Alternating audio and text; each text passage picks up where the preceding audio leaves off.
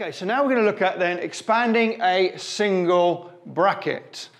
Okay, when we're expanding a single bracket, all we're simply doing is we're going to multiply what is outside the bracket by what is inside the bracket.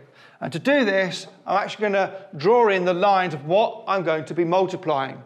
So here then I've got my 3 times by x, so that gives me 3x. My next one then is 3 times plus 6, so it's going to be plus 3 times 6, 18. So my answer then for expanding 3 brackets x plus 6 is 3x plus 18. My next one then, I'm going to multiply again by what is outside by what is inside. So in this case then, I've got 4x times by 2x. So 4 times 2 is 8.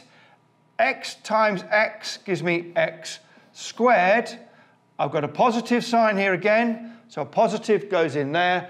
4x times by 3 is 12, plus the x. So 4x brackets 2x plus 3 equals 8x squared plus 12x.